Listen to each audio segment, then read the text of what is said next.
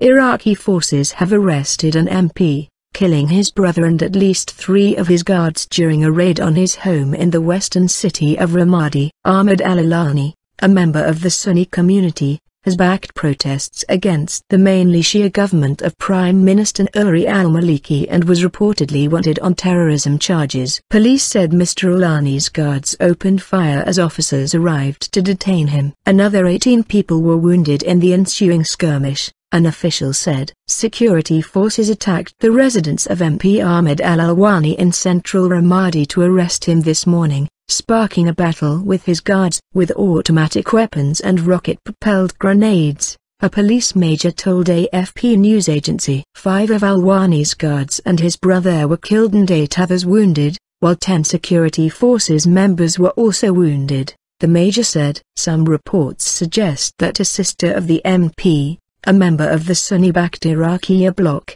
was also among those killed in the raid. Protest camp. The reasons for Mr. Awlani's arrest were not immediately clear. Associated Press news agency said he was wanted on terrorism charges. He has also been a prominent supporter of a group of activists camped on a highway near Ramadi protesting against the perceived marginalization and persecution of Iraqi Sunnis by the Shia-dominated government.